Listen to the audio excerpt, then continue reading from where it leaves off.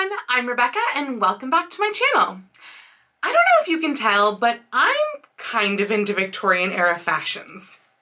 In fact, last month over on Instagram, where I'm also at Lady Rebecca Fashions, I hosted #Victorian March, an Instagram challenge with a different theme every day, all centered on the Victorian era. And if you participated, thank you so much for joining me in that challenge. But I realized that while there were a couple of costumes that I did share more than once during the month, there were also some costumes that I didn't share at all. In other words, I have more than 31 Victorian era costumes. So with this video, I A, wanted to give all of those costumes a little bit more love, and B, I feel like the Victorian era, or specifically the bustle era, which is my favorite, has been getting a lot more attention and interest lately due to the popularity of the Gilded Age on HBO. And of course, in my sewing vlogs lately, I have been doing a lot of Victorian era sewing as well. So I figured it might be fun if we took a chronological look at all of my different Victorian era outfits, starting with the beginning of the Victorian era and going all the way through until we reach the Edwardian era. Now, of course, the Victorian era spans a rather long time because Queen Victoria reigned from 1837 to 1901. So within these 64 years, we see a whole lot of different styles. And it's also really interesting to see these styles evolve as well. In fact, I have already done a couple of videos on the evolution of historical styles, not just in the Victorian era, but including a couple of decades on either side as well, both of which I will link below in the description. One of these videos covered just undergarments and the other covered the outer garments as well, but I only shared one outfit per style change, and I have a whole lot more than just that in my costume wardrobe when it comes to most of the Victorian era. So let's start with the late 1830s and look at all of my historical costumes, as in not cosplays, from then through 1901. Last year, I made a plaid late 1830s dress, which was based on a couple of fashion plates from 1837, just like what Queen Victoria would have been wearing in the first year of her reign. I'll link the playlist for this project down below in the description, but this was made of plaid silk taffeta with the skirt flatlined with stiff cotton organdy to help give it even more body. The sleeves of the late 1830s were still highly decorative, but the volume of the poof had decreased compared with earlier in the decade, and the waist of the bodice was starting to go down to quite a natural waistline. Dresses in this era were worn over corded petticoats, usually with multiple petticoats on top, and the hemlines of dresses had started to go back down, so that ankles no longer showed like earlier in the decade. Arm size were also starting to dip off the edge of the shoulders. With arm size waistlines and hemlines dropping, it's a very natural and easy transition into the 1840s. This blue textured silk dress is my only 1840s dress. I made this in 2019 using McCall's 7988 as my base, and if you want to learn more about how I made it, I actually just released a video all about this project last week, which I'll link down below. Although this dress was not a super common style in the 40s, it does have several very popular 1840s elements, such as the shirred front in the bodice and the pointed front at the bottom of the bodice, the arm size starting quite far off the shoulder, although as I mentioned in the How I Made video for this dress, I didn't take it nearly far enough off the shoulder, and the full cartridge pleated skirt. Like the 1830s, the silk skirt is flat-lined with cotton organdy, and this is also worn over a corded petticoat and starched ruffled petticoat, though the corset shape has now changed to one that provides a more nipped-in waist and more curves altogether.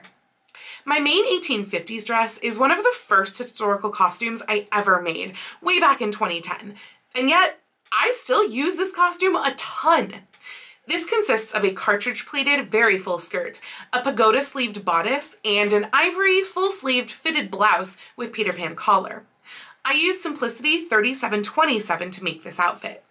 The pagoda sleeve, where it bells open at the bottom, revealing either a full blouse sleeve or a tied-in partial sleeve underneath, was extremely popular from the very early 1850s through about 1862, and by 1864 they were completely out of style. Because this costume fits the popular fashion for such a span of time, I've worn it both with and without hoops. Hoops, or really cage crinolines became popular in the middle of the 1850s, with the first patent granted for one in 1856. So sometimes, particularly when I wear this costume on stage, I will wear it with the same corded petticoat and starched ruffled petticoat combo that I did for earlier in the Victorian era, and sometimes I'll wear it with a smaller hoop skirt.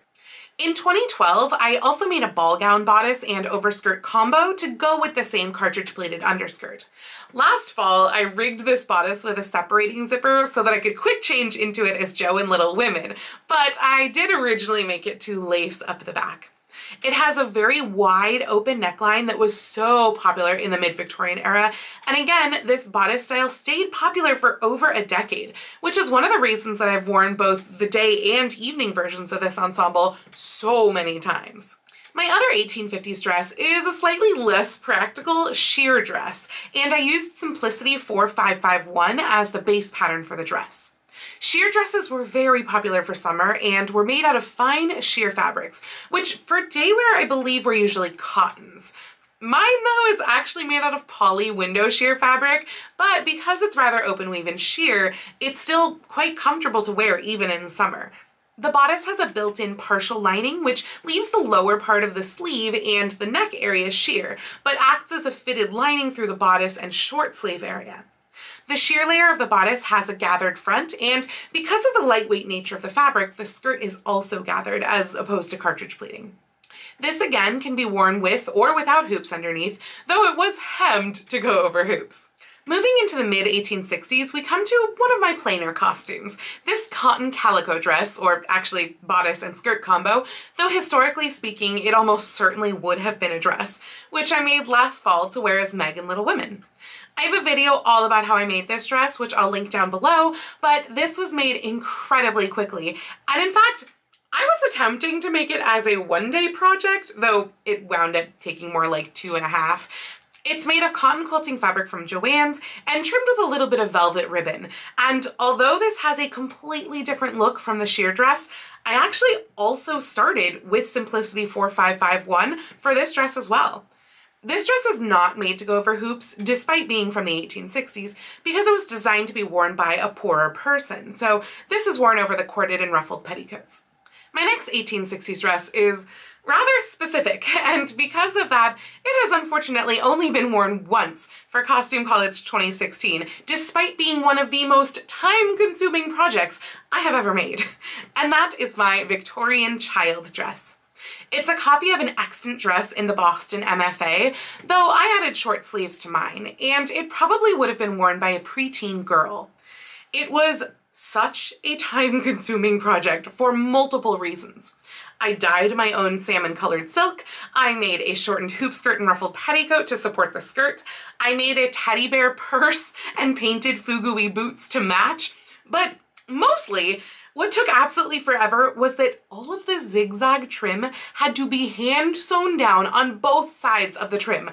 I basically forced myself to do at least a little bit of it each day, even while I was working on other projects. So now I just need to find another excuse to wear it. My other fancy 1860s project is also a specific recreation, but at least in this case, I've actually gotten to wear it 3 times. I recreated this giant turquoise ball gown, as I call it, from the painting of Infanta Isabel de Bourbon y Bourbon, which was painted by Vincente Palmaroli in 1866. I wore this dress in an unfinished, unembellished state to the Victorian Festival in 2017. Then, with its grand train and all of the trimming, to Costume College that year, and again to the Victorian Festival in 2018, but without the court train.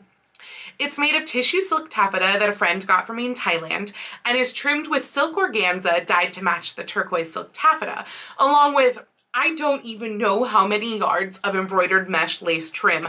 I literally bought out all that they had from 3 or 4 Joann's in the area. Plus ruched mesh, ruched satin ribbon, pleated satin ribbon, and satin ribbon bows.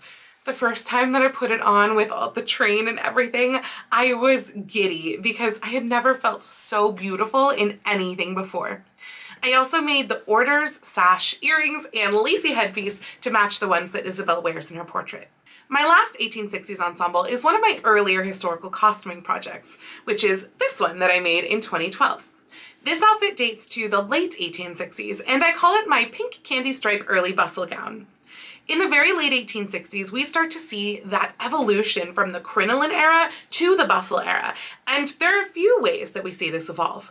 First, the round hoop skirt from earlier in the 60s evolves into an elliptical shape, smaller around in front and then very large and sweeping in the back. Arm size also start to move up the shoulder from their dropped shoulder state of earlier in the 60s to a much more natural placement by about 1870. And we also see multiple layers of skirts for daytime, with the upper layers looped or bustled up in various ways. So this candy bustle dress follows all of those trends. It's actually made of multiple pieces: an underskirt, overskirt, underbodice, and overbodice, plus a sash. Though I think it's more likely that the overbodice and overskirt would have been connected at the waist, kind of like a jumper or pinafore. Having that overbodice look was very popular in the late 1860s and even into the early 1870s, and you often see fashion plates with that low square neckline of the overbodice. My underskirt and bodice are made of a very annoying herringbone linen, while the outer layers are cotton quilting fabric, and I believe this was a self-drafted pattern. I also made a matching pink and white elliptical cage crinoline to go with it. That brings us into the 1870s and the bustle era. The early 1870s is one of my favorite eras. The elliptical cage crinoline has condensed some and has evolved into what is called a crinolette. I still need to make an actual crinolette, but I have been making do for a few years now with my Franken crinolette, which is literally my super old, small, store-bought hoop skirt, which has been pinned underneath my hugely wide, but very short, lobster tail bustle that I made for my Jane from Tarzan cosplay. The bustle helps to swing the hoops backward to create the right shape, but I really do need to make an actual crinolette. Anyway, my earliest dress of this era is the blue Tissot inspired bustle that I made just as the world was shutting down in February and March of 2020, and which I actually hope to wear out of my neighborhood for the first time in a couple of weeks to the Port Townsend Victorian Festival. I do have a video on how I made this dress, so I'll link that down below, but it's made out of, I think, something like 14 yards of Supima cotton, because anything with that many pleats just eats fabric like nobody's business. It consists of an underskirt, overskirt, and bodice, and a matching hat, of course. I have a whole lot of early 1870s fashions since I love it so much, but I think that chronologically, the next one up would be my fairy godmother bustle, which is a copy of an ensemble which, at least as of a few years ago, was at the Manchester Gallery, though I can no longer find it on their website. Theirs consisted of the skirt with attached overskirt drapes, day bodice, sash, and evening bodice, so I decided to make all of those pieces too. Mine is made of periwinkle silk taffeta from the LA Fabric District, which is the same fabric that I'm currently using to make my natural form gown, as well as a pink taffeta that is either just poly or possibly is a poly silk blend, which is from the New York City Fabric District and was nearly the same price as the real silk from LA, I might add. The skirt is lined with the pink taffeta, as are all of the pleats and the overskirt drapes, and even some of the bows are made with both fabrics, as all of this was visible from the museum's photos. The pleats on the front of the skirt and around the neckline and sleeves all have little half bows hand sewn into the folds. The evening bodice is made of the same fabric, though this one is trimmed with very sheer ruche netting around the bodice and over the sleeves, which is a very sweet touch. Like the Tissot-inspired dress, I wear this over my Franken crinolette. This is one of my favorite costumes that I've made because the colors and bows just make it all look so cheerful, and also because I really think I nailed the recreation. Moving a tiny bit later in the 1870s, we're coming to my burgundy velvet ribbon gown, which is based on a fashion plate from 1874, which hangs in my bedroom. This was the costume I was making when I first started my YouTube channel in January 2020, so I do have a video on the making of this gown, which I'll link in the description. It's made of burgundy micro velvet with an underskirt that's white poly taffeta, with ivory silk taffeta mounted on the bottom where it shows. Everywhere that is ivory silk has been crisscrossed all over with yards upon yards of velvet ribbon. Although this plate dates to 1874, I feel like the dress has an earlier look to it. It may just be the way that she's sitting, but it seems more like something from like 1872 or earlier, which would have still been worn over the crinolette, so that's how I wear mine as well. I'm also looking forward to wearing this one for the first time for the fashion show at the Victorian Festival. Really though, by 1874, the bustle would have morphed into something a little smaller and less round. In other words, the crinolette was no longer needed at this point. So for this next ensemble, which is a black silk ball gown based on this mid-1870s fashion plate, whose exact year I can't find, I wear just a lobster tail bustle with ruffled petticoat over it. This is a very different style of ruffled petticoat than was worn in the mid-Victorian era, by the way, as the ruffles are only in the back of the petticoat to smooth the lines of the lobster tail bustle and to add extra volume in the back of the skirt. And the only reason that I can get away with just the one petticoat and bustle combo with this outfit is because it's made of very lightweight, unlined black silk taffeta. I made this gown back in 2016 before I had my historically accurate corset, and unfortunately it's one of a couple of costumes made for that old corset that don't fit over my new corset because of how short-waisted my old corset was. I also nicknamed this dress my garbage bag dress, as it's nearly impossible to get black silk taffeta to photograph well, and most of the time it winds up looking like a garbage bag. This dress is trimmed with lots of pleats and fringe, and the long train can be bustled up so that it doesn't drag on the floor. Next up is my green wool winter bustle gown, based on this fashion plate from 1876. Because of the weight of this dress, I wear not only the lobster tail bustle, but also a large bum pad on top, and I wear it with my quilted petticoat instead of the ruffled petticoat, because the organdy ruffles would not stand up to the weight of the wool, or especially the weight of the overskirt, which is wool lined with taffeta and trimmed with faux fur. The quilted petticoat not only provides warmth for winter, but it also really helps to keep the skirts nice and full. I made a video back in February about how I made this dress, so I'll link that video down below if you would like to learn more about it. My last mid-1870s dress is not based on any plate or anything in particular, and it's also not normal fashion. It's my 1870s skating dress. This is made of wool and trimmed with real fur that was from a torn up old vintage coat I found at a junk sale for $1. Because I made this at about the same time as the green wool bustle dress, and both were made for an out-of-state trip, I actually made the quilted petticoat with a whole bunch of buttons and buttonholes on it so that I could flip up the bottom foot or so of the petticoat, button it in place, and wear it at the shorter length needed for the skating dress. I also wear the lobster tail bustle under this, since that's short enough that it's still covered by the skirts. This is a very fun outfit to wear, and I've actually ice skated in it, and I also wore it to go hiking in the snow last year. Another mid-1870s costume I made is actually one of my most recent makes, my Daniel Deronda riding habit.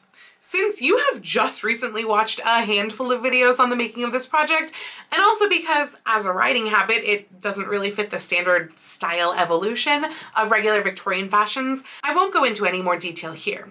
But if you missed any of the making of videos, I will link a playlist for those down below. This next fashion plate, according to the one source that I found online, is supposedly from 1877. I say supposedly because there's no actual date on the plate, and to me it looks like it couldn't be from any later than 1875 or 1876 because it still has quite a pronounced bustle. And by 77, we were pretty firmly in the natural form period. This plate jumped out at me because of how many other eras it was trying to pull from, which I thought was kind of fun, and I believe this was the third bustle dress that I ever made.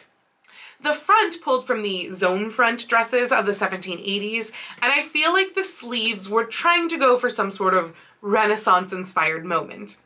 This dress is nearly entirely made from things from Joann's. Green quilting cotton, ivory cotton sateen, and even the fringe, though the purple satin ribbon did come from a different local shop. This one, because of all the ruched trim on the skirt, is very heavy, and so I wear this with the bum pad on top of the lobster tail bustle again, though I pair it with a ruffled petticoat instead of the quilted one, since this skirt does not need any help maintaining its own volume.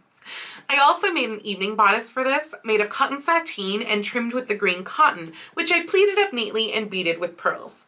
I made it lace up the front since, while the majority of ball gown bodices in this era closed up the back, some did lace or button up the front instead, and I wanted to be able to put it on easily.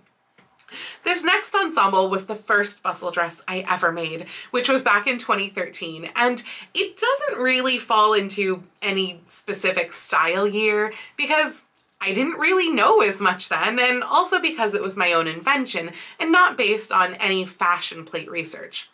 I call it my Ravenclaw bustle, and originally I made it for both Halloween and for SteamCon, complete with a Ravenclaw patch and a wand pocket, though those have since been removed.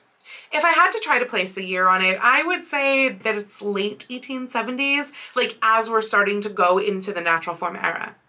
It's made of plaid cotton homespun fabric with a bodice of navy wool, and it's trimmed with navy wool pleats and some fluffy gold to black furry trim. I made a detachable tail to go on it to look a bit like a bird's tail, which is made with the navy wool with some gold velvet throw pillowcases carefully pieced together to show as the inside of those waterfall pleats. This tail is actually super heavy and not historically accurate, like at all. So most of the times I've worn this dress, I've worn it without the tail. I wear this with the lobster tail bustle and the ruffled petticoat underneath. Now let's take a look at the natural form era. Of course, if you've been following along with my Tuesday sewing vlogs, you will know all about the one that I'm currently working on, which most likely dates to 1877. If you've missed any of these videos, I will leave a link to the playlist of them down in the description, and there will be another video on the bodice progress coming out on Tuesday. I do, though, have one other natural form gown, which was inspired by this fashion plate from 1879. This one was made in 2019 for the Costume College Gala and is made of pink and green striped silk satin and raspberry silk taffeta, both from the LA Fabric District, and was trimmed with a variety of laces, including one that needed to be so wide that I actually needed to seam two other laces together to achieve the appropriate width. Figuring out all of the pleated and ruched sections of the raspberry silk was also quite complicated, but I was very happy with the outcome. For a long time, I had been afraid of wearing natural form era dresses as a plus size person, thinking that they would look unflattering on me. But making this dress luckily proved me wrong, as I did find it to be quite flattering. Since that's it for me for natural form dresses, let's move on to the 1880s. I don't have nearly as many 1880s ensembles as I do 1870s, and when I do wear 1880s outfits, I tend to wear them with 1870s hair because I just find 80s hair so unflattering. So that's mostly what you'll see in these pictures. I've noticed that I really have a thing for patterns and stripes in my 1880s dresses, so I do feel like these all wind up looking just a little bit similar. In 2019, I made a plaid walking dress that was supposed to be a copy of this fashion plate from 1883, but wound up being a bit different. For one, at the time, I was still afraid of the natural form era, so I made mine a bit later 1880s. I also had to forgo some of the skirt detail because the fabric was from the Costume College bargain basement, and I just didn't have that much of it. And lastly, I screwed up. I didn't realize until after the skirt was done and the bodice was pretty far in progress that I cut the asymmetrical bodice backwards and the buttons wound up going to the wrong side. Oh well, I still think it looks cute. This is worn over the lobster tail bustle and ruffled petticoat since the questionable content fabric holds its own body quite well and is kind of mid-weight, and also because the skirt was cut a bit narrower due to the lack of fabric. Another dress that has somewhat similar lines is my pink silk walking dress. My best guess is that this plate dates to about 1884 since the bustle is quite pronounced. I was working with a limited amount of fabric for this dress as well, so I wasn't able to go with quite as large a bustle as I would have liked, and my underskirt turned out quite a bit different since double-faced silk satin was the wrong fabric to choose to be able to get the skirt drape and details of the fashion plate. I also wear this over just the lobster tail and ruffled petticoat since the fabric is unlined, so the ensemble's quite lightweight. My peppermint seaside bustle that I made last year was primarily based on this fashion plate from 1884 and is made of Christmas quilting cotton from Joann's. For this one, I went full huge 1880s bustle, so it is worn with the lobster tail bustle, bustle pad, and quilted petticoat, though the heavy petticoat was mostly because I finished it in the winter. As I already have a series of vlogs on this channel about this dress, I won't go into any more detail, but I will leave a link to the playlist down below in the description. The peppermint bustle was a nice replacement to my other older seaside bustle, which I believe was the second bustle dress that I ever made, I think back in 2014. This one, unfortunately, A, fits my old corset, and B, has a giant stain on the overskirt that I didn't notice for a couple of years and sadly refuses to come off. It is based on this fashion plate, which I believe is from about 1886 or so, based on the very high neckline and long lines of the bodice that are paired with quite large bustles. Bodices started to take on a very elongated look in about 1885 to 86, and bustles started to diminish in 1888, so this one I think fits in somewhere between those years. I wore this one over my lobster tail and ruffled petticoat, and it's a lightweight cotton ensemble. The only ensemble I've made from the late 1880s is actually my fancy dress Daisy costume, which was based on this fashion plate from 1888. I have a couple videos on my channel about how I made this costume, so I'll link them down below, but it was very fun to make such a light and summery costume, even if I did make it at the totally wrong time of year. Since this is a fancy dress, it doesn't really follow the regular fashions of the time, but I wear this over my lobster tail bustle, a shortened petticoat, and then it has its own plain cotton underskirt since the overskirt's pretty sheer. After 1888, the bustles go away again, to be replaced by just a bum pad. And since sleeves have not gotten large and exciting, like in the mid-1890s, that means that the next several years of fashion are kind of boring to me, so I have nothing from those years. So, skipping ahead to the mid-1890s, I do have a few ensembles from then. All of these basically fall into the years 1894 to 1895, when sleeves were at their apex, because I really enjoy a giant sleeve. All of my 1890s dresses are worn over a sort of a tiered petticoat and a small bum pad. So, in no particular order, let's start with my 1890s blue wool tea gown, modeled after an extant tea gown in my antique collection. I made this last year on my channel, so I will link those videos down below, but I wound up patterning this myself, and it's made of light blue, lightweight wool, trimmed with velvet ribbon. It had held the record for the most covered buttons I'd ever made for any one project at 32, until this last week when I needed 35 for my current natural form gown project. My oldest 1890s ensemble is this plaid walking outfit that I made in 2015 out of some heavy, almost denim-like plaid that I picked up from the Costume College bargain basement. There was barely enough of it for the skirt and bodice, so I supplemented with a cotton fabric that had an embroidered stripe on it from Joann's for the sleeve poofs and the neckline area.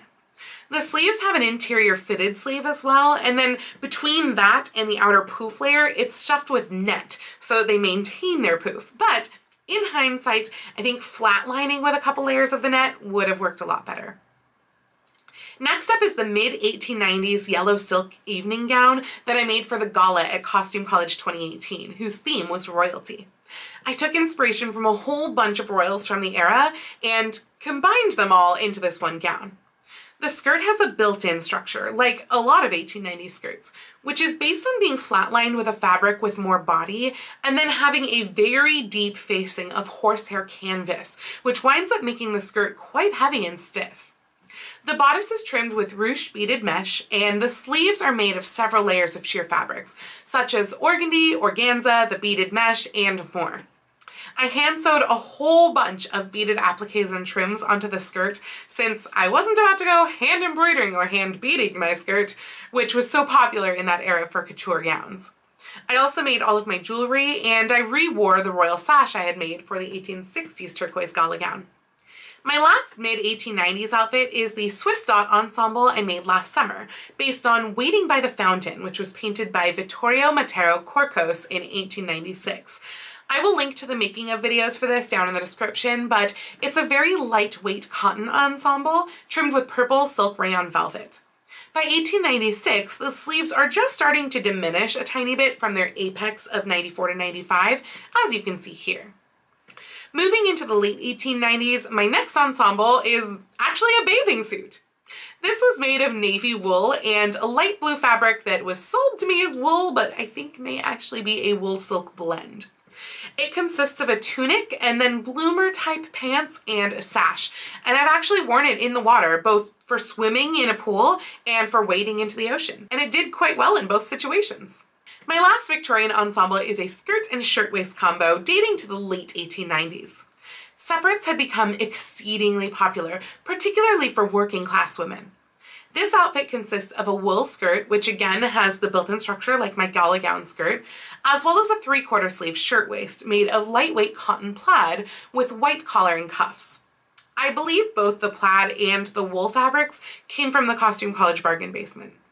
Because it turns out that this was pretty much the exact same color plaid as my other 1890s plaid ensemble, I even wear this with the same hat that I decorated for that outfit, which is really handy, and I pair this blouse with a vintage navy clip-on tie to complete the look. And since Queen Victoria died in 1901 and my next ensemble in my costume collection dates to 1903, that is the end of my Victorian wardrobe. I know, it was a lot. Counting all of my Victorian outfits up, it turns out that I have 30 full outfits, plus a few extra evening bodices, and that doesn't even include my historical cosplays of late 1830s Cinderella, 1880s Jane from Tarzan, or 1890s Elsa. Obviously though, all of these outfits consist of a whole bunch of different style eras, but baby costumer me wanted to someday have one costume of every style era, and it's nice to know that not only do I have that, but for the 1870s and 80s, and maybe even for the 1890s, I could probably spend at least a few days at an era-specific event and not have to make anything new for it. Speaking of the 1870s and 80s, I am working on a video that ties in both to this video and also to a lesser degree my video on the costumes of the Gilded Age, which will cover the evolution of fashions specifically in the bustle era, along with the bustle support itself. And it'll go from about 1869 to 1889 as it evolves out of the elliptical cage crinoline and then disappears into the small bum pad. I'll be looking at how the styles changed year by year based on fashion plates. So if that sounds like something you're interested in, please make sure that you're subscribed and that you've hit the little bell icon so that you're notified when that video comes out. Also, if you liked this video, please make sure to click the thumbs up icon, as it really does help me out. I post videos here on YouTube twice a week, with my sewing vlogs out on Tuesdays and other random costuming content like this out on Saturdays, but I post every day over on my Instagram, so please go follow me on Instagram. That's at Lady Rebecca Fashions. And if you'd like to help support all of the work that I do on this channel, I do have a link to my Patreon and my Ko-fi down in the description below. I'd also like to give a special shout out to my Edwardian level patrons, Sharon, Julie, and Mirage. Thank you all so much for joining me today. I hope you all have a wonderful week, and I will see you very soon in my next video. Happy sewing!